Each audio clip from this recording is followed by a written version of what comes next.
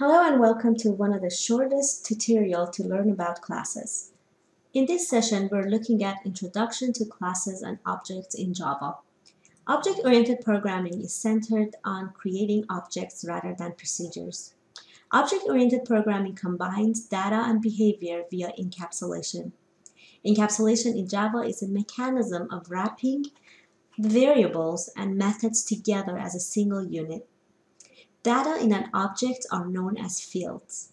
Procedures in an object are known as methods or functions. Usually the variable of a class are set as privates. And then we have public setter and getter methods to modify and view the values of the variables. Data hiding is an important concept in Java. It is the ability of an object to hide data from other objects in the program. And that's because only an object's method should be able to directly manipulate its data. So we have been talking about object, but what is class? What does object have to do anything with class? In a way, a class is a blueprint that objects may be created from. Please note that a class is not an object, but can definitely be a description of an object. An object that is created from a class is called an instance of a class. For example, when we hear the word car, we immediately think about a box-like transportation machine with certain properties in an abstract form. The car class defines the fields and methods that will exist in all objects that are an instance of the car class. For example, a Toyota, or a Tesla, or a Honda. You may wonder why classes are important in object-oriented programming. Well, it's important to note that classes are used to create and manage new objects, and they support inheritance, which is a key ingredient in object-oriented design and programming. Classes are a great mechanism for reusing codes. Now that we understand what classes are, let's build a class called Rectangle from a unified modeling language, aka UML Diagram.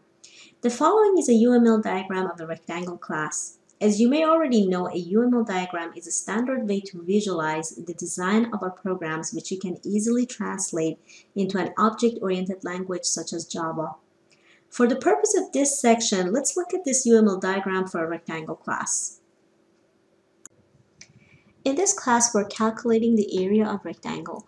The first part of the UML diagram is the class name, followed by the fields, which are usually set as private, followed by our method or functions that are public.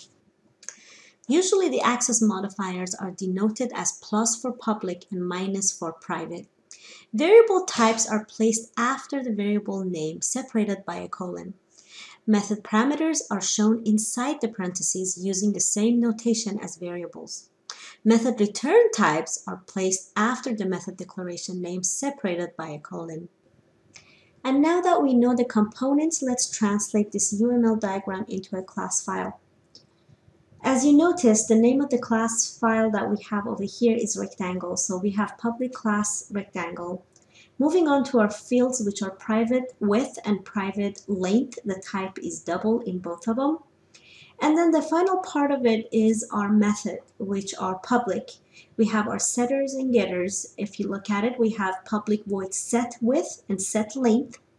And then we have our getters, which are get width and get length. A couple of slides ago, we talked about the setter and getter. And then finally, we're calculating the area of our rectangle, which we have our public double get area. This is the method that calculates the area of rectangle. We have transferred our class to Dr. Java, and now we will test our class in main. By the way, I added this constructor. If you don't add a constructor, the Java compiler will create a default constructor. So our main will start with public class rectangle demo. You can call it whatever you want as long as it matches your file name. And then as usual, our main function is public static void main string args. And now we're gonna create a rectangle object, which is the instance of the class rectangle. In doing so, we will write down the class name, which was rectangle, and now we will have to give it a name. I'm gonna call it a box. You can call it anything you want as long as it's not a Java keyword or it follows the syntax rules. So this will equal to new rectangle, and now we have to pass two arguments to constructor, one for the length and one for the width. We have now successfully created box object, and it is considered an instance of the rectangle class. The rest of the program are simple print statements to print the length and the width of the box, as well as the area of the box. Notice, when trying to get the length and the width, we're calling our getters by using our new object's name, which is box dot, and then the name of the function that was in our rectangle class. Now let's run this program. Before we run this program, I just ran the program. But before you run this program, you should check to make sure that both the rectangle class and the main program, rectangle demo, are in the same folder and directory. Otherwise, they won't be able to communicate. So here is the output. You can take a look at the output, and these are the information of our box. This will conclude our fast and quick introduction to classes and objects in Java. I hope this video helped you understand the concept of the classes and objects a little better.